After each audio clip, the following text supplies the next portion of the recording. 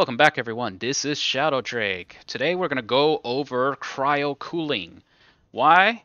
Well, let's talk about that a little bit. So, cryo cooling was really mostly a luxury thing for you to do.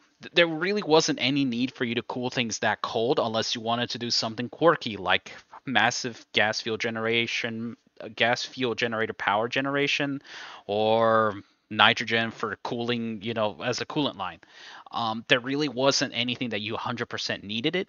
But recently, though, we've had updates where you could use liquid fuels for the liquid rocket engines, and that requires liquid volatiles and liquid oxygen. But even more recently, with the update, cryo chambers are now the only things that can fully heal us. So not only do they revive players, but they're also the only things that fully heal us. The heal peel was nerfed to no longer fully heal us 100%. So we do actually need a way to sustainably create some liquid nitrogen or buy it from a trader. Now, the cryo chamber requires that you have liquid nitrogen colder than 150 Kelvin, or basically colder than negative 123 Celsius. So basically, that's what you need. So that kind of comes with the difficulty of making a cooling system. And if you're kind of new to this game and are not really fully 100% well versed in the little niches and uh, things regarding the AC system or cooling in general, this is actually kind of a daunting challenge. So what I am going to show you is essentially two paths to get down that cold to make your liquid nitrogen or liquid volatiles and oxygen, whatever you desire. And there's two paths to go. You have the atmospheric AC path, which is chained ACs, or you have the phase change, which is basically phase change heat pumps that I have been showing. Do the builds have to look exactly like this? The answer to that is no.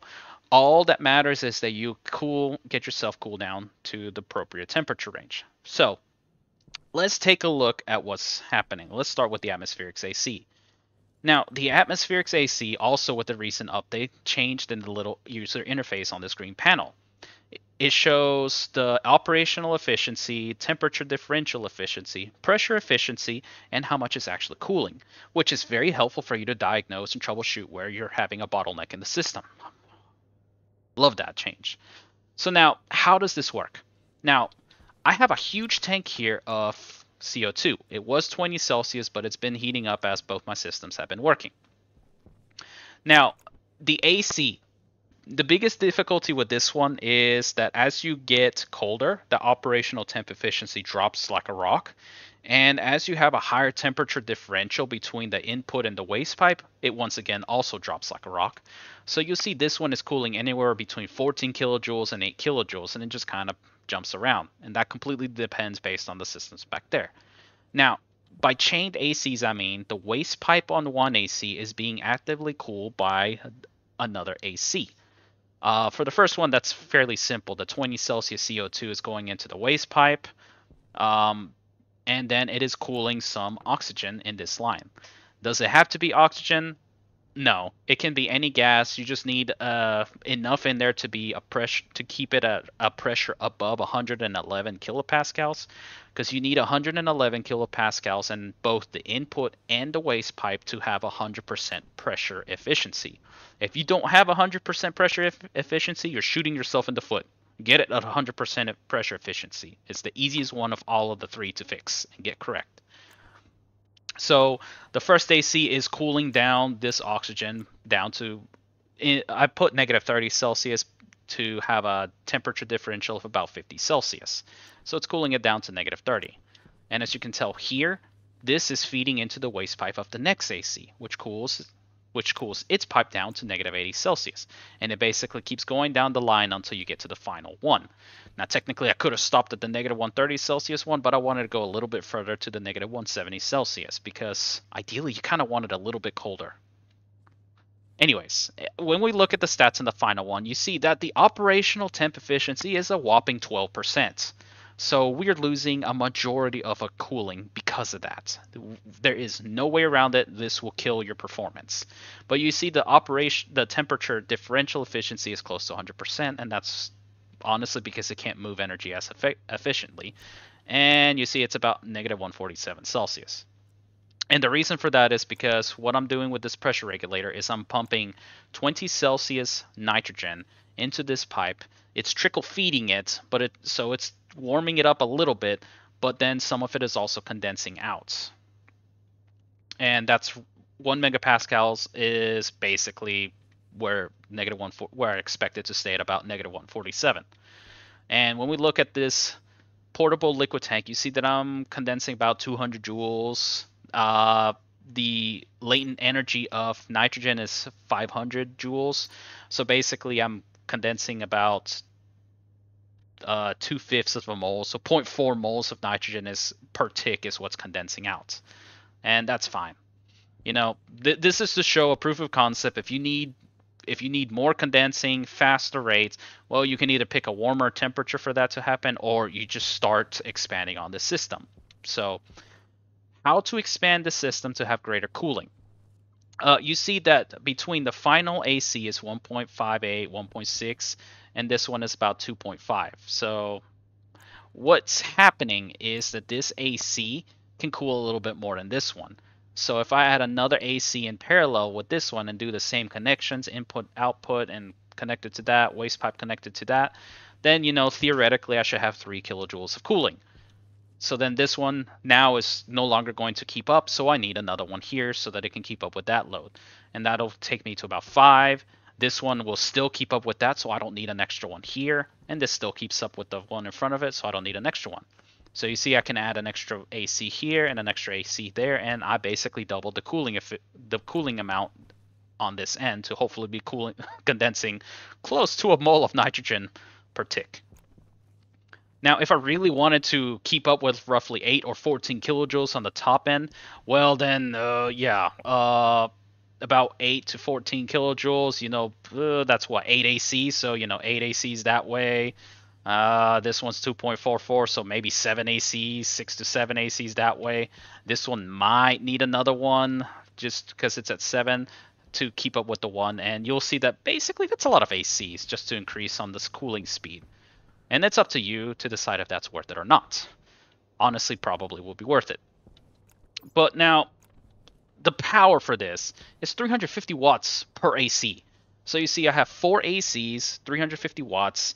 That puts me at roughly, 1,400 watts of energy just to cool this down. And I am only getting about that much in cooling. So I am actually at wall cooler levels of power efficiency, almost a 1-to-1, just with this setup. And this is the difficulty with cryo cooling. It's just absolutely hard to cool things down. And you see the same issues on Venus, except for Venus you're kind of cooling down to 20 Celsius, but on the hot end is what's, you know, killing your power efficiency because the top end is like what, 30% effective. And yeah, you'll have like the 14 kilojoules and you need to have 14 kilojoules on the hot end in Venus. So it's the same concept. You're spending quite a bit of power to move energy. All right, so then this is kind of where phase change comes in because it is much more power efficient, but is the rate comparable? So when I originally made phase change videos, I didn't really want to give this solution just because again, cryocooling was not really needed. It was kind of a niche concept. If you wanted to get down that far, I was hoping that would be something you could use as a learning opportunity for how to get that cold. But since we need some cryocooling, let's cover that. So again, working with 20 Celsius, and I chose 20 Celsius because you're going to be cooling or heating yourself up to 20 Celsius. It's a stable temperature source because you need that to, you know, live, as well as for your plants and chickens should you choose to have some. So when we get down to that point, from 20 Celsius down to what, negative 170 Celsius, we have kind of a problem. A single refrigerant cannot take you there. Pollutants can take you from 20 Celsius to about negative 100 Celsius. Okay, so that's cool. But now, what's the other 3 choices? Well, oxygen does not intersect with the pollutant phase change graph. So you can see that compared to oxygen, you see that Before oxygen begins condensing, pollutants have already frozen over and broken your pipes. Yay. When we take a look at nitrogen, you see, oh, hey, nitrogen can work. But the problem with nitrogen is it begins condensing at about negative 83 Celsius. The graph doesn't quite highlight this. And so between negative 100 to negative 83 Celsius, that's about, what, 17 Celsius temperature range. It's a very narrow band, but it will allow nitrogen to begin condensing. Volatiles will begin condensing about negative 72. So negative 72 to negative 100 Celsius, that's 28 Celsius band of, of the two intersecting. But as you can tell, volatiles is not as wide as nitrogen, and that's fine. But it does give us a better intersection between the two.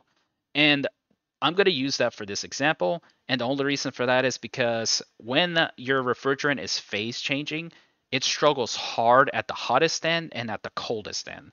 So pollutants will have a hard time condensing nitrogen. It'll still do it, but it'll have a harder time compared to volatiles. And in the same point, volatiles will have an easier time dumping energy to the pollutants compared to nitrogen. So that's what I'm going to use. We're going to have two phase change heat pumps, pollutants and volatiles.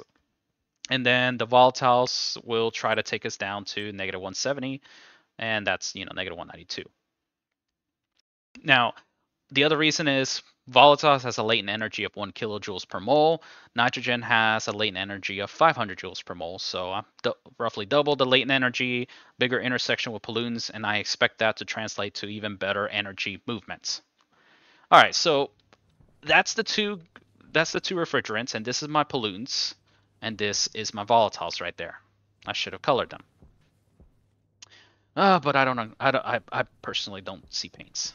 Now, for both of them, the condensation chamber is set to 6,000 kPa or 6 megapascals.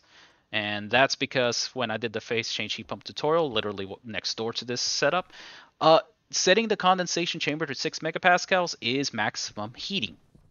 And on the opposite end, setting the evaporation chamber to literally 0 is maximum cooling.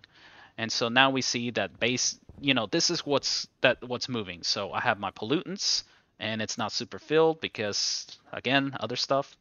And my evaporation chamber, which is evaporating, and it's got 19.4 liters of liquids. Again, you also have a counterflow. So that's the basic phase change heat pump. Condensation chamber, evaporation chamber, counterflow, piping, and ignore the liquid drain and the purge valve. The only reason I needed those is because I wanted to pressurize the liquid pipe network for the pollutants with oxygen, because it will not condense. And the pressure here will prevent the pollutants from evaporating or condensing and having some parasitic phase change loss to affect the system. It's not 100% required, but it's something that you can use to improve the system, and I wanted to see what it will work when it's fully improved. And that's what the drain was for, to help me drain out liquid pollutants when this got fuller than 20 liters. And the purge valve was to empty out some of the oxygen as I reintroduced more and more oxygen to force the pollutants to condense, but the pipe network got more pressurized. So that's what that's for. So you can see we're going to 21 Celsius, and here it gets us cold to about negative 93 Celsius.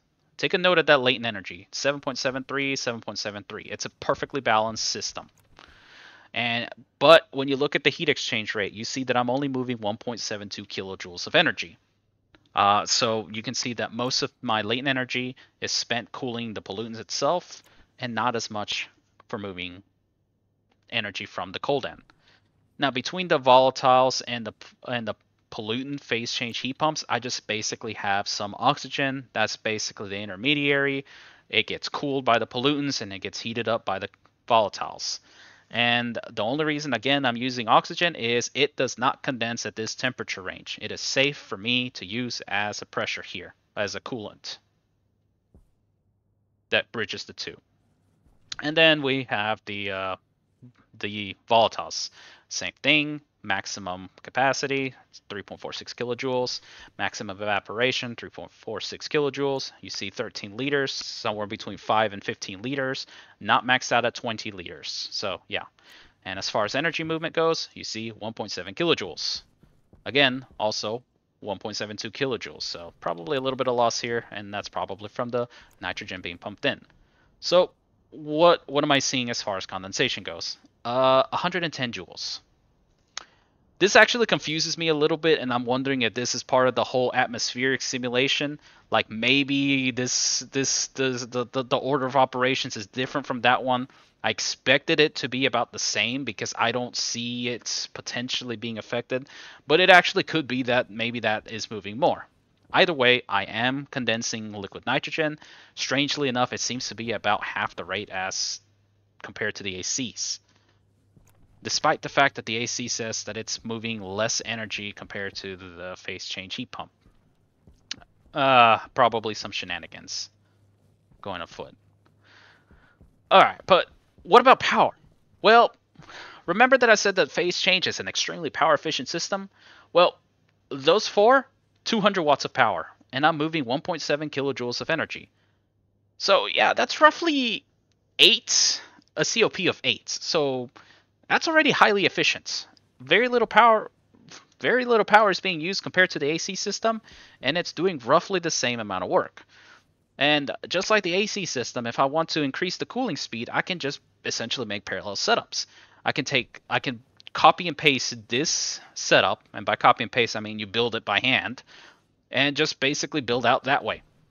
Same thing as the ACs, build out that way. It's only going to cost 100 watts per 2 systems. And if the pollutants is no longer keeping up with that, same thing, copy and paste that way.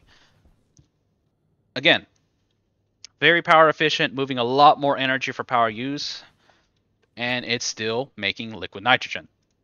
So where does this go from here?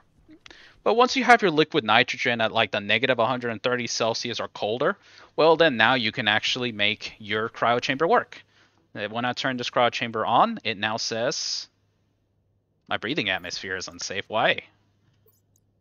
Oh, well, probably because it's Mars. That's fine. But it says that it will regenerate deceased patients. It will heal damaged patients. And that's because the liquid nitrogen is below 150 Kelvin. And you can see that in the tooltip, I hope. I hope you can see it on the tooltip. Oh, I can't move my mouse. That it is 126 Kelvin. So, yay. Oops, sorry. Now, if you want to actually get stuff colder, this is about the point where I would recommend using phase change, because the ACs are just going to not cut it. Like, if for some reason you decide to be funny and litter somebody's bases with a bunch of pink ice rocks of volatiles, you see that it freezes at negative 192 Celsius. Nitrogen can phase change and be colder than volatiles, so you can use nitrogen to phase change and some volatiles to actually freeze it. I don't know why you want to do this, but you probably would do like a phase change heat pump system or something else to do that. And so, yeah, that's all that I got.